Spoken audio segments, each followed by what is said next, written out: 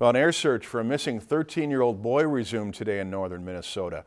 Gary Allen Tillander has not been seen since he walked out of a shelter for juveniles in Bemidji around 8:30 a.m. on Wednesday, February 22nd. Authorities searched the area of Highway 71 near Blackduck by air on February 28th. Law enforcement in the International Falls and Koochiching County area continued the air search today. Detectives have received information regarding numerous sightings of Tillander along Highway 71 near Blackduck. Residents between 10 Strike and International Falls are requested to check all campers, outbuildings, or other structures.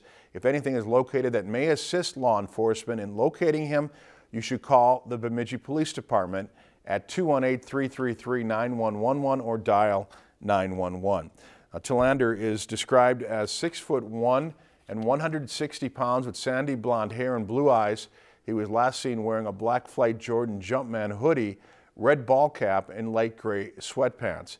He's wearing black high-top Nike shoes. If you've enjoyed this segment of Lakeland News, please consider making a tax-deductible contribution to Lakeland Public Television.